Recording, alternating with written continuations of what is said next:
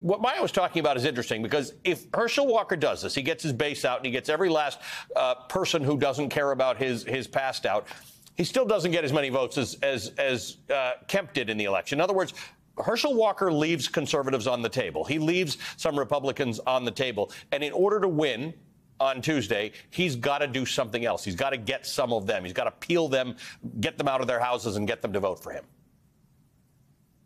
I know what we're doing right now is we're getting our voters out, and we're seeing it in the motivation and the long lines that we're seeing across the state. We are shattering early vote turnout records. I know we talked about the record from yesterday, but at the end of the day today, we even shattered yesterday's record. So we are breaking early voting records every day because Georgians understand what's at stake in this election. We understand that this election is about who is best and ready to represent Georgia for the next 6 years. This is about competence and character. And there is only one candidate in this race who can represent us, and that is Senator Reverend Raphael Warnock. So Herschel Walker is doing whatever he needs to do, but voters across Georgia are showing up in force to send Senator Warnock back to the U.S. Senate. So for those of us who aren't in Georgia and maybe don't get exposed to as much of the advertising as, or door knocking that Georgians would, we see an image of Herschel Walker that suggests that he'd be an interesting United States senator if elected.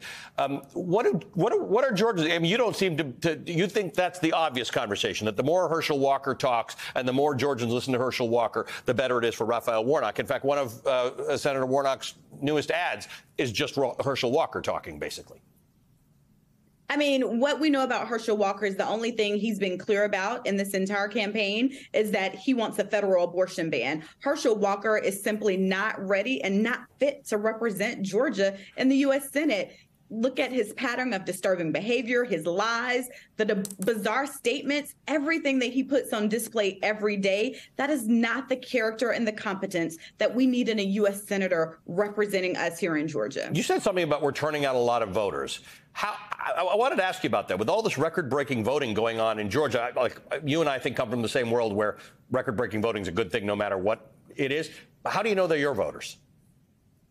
So we're looking at the Republican Party literally sued us and tried to stop us from having Saturday voting in the state. I stood in line for 2 hours in my deep blue district in this periwinkle state. We know that Georgia is a true battleground state, but in my district, in the 5th district that was once represented by the late Congressman John Lewis, I stood in line Saturday for 2 hours to cast my vote, something that the Republicans and Herschel Walker did not want us to be able to do. I agree with you. Having more access to the ballot is always a good thing, which is why we went to court to allow us to have early voting. And we're continuing to open up more early voting locations across the state. So this is a good thing for Georgians, a good thing for democracy. And when we send Senator Reverend Raphael Warnock back, it won't only be good for Georgia, but for the entire country. All right, 2 hours is not great, not the worst thing in the world. We've seen worse in Georgia.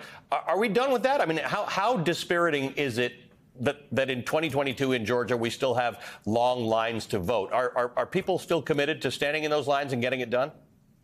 I mean, it's unfortunate, but voters are showing up in spite of the long lines and the hurdles. Even though they shouldn't have to, they're doing it anyway because they understand what's at stake. They understand that when someone tries to take away your access to the ballot box, it shows you the power in your vote. Georgians are even more motivated to get out and make their voices heard after all of the attempts that Republicans and Herschel Walker have tried to do to make it harder. Even a unanimous decision by the state Supreme Court where all of the judges are appointed by Republicans. They sided with the people of Georgia to give us Saturday voting. And this is something that the Republican Party appealed to take this away from us.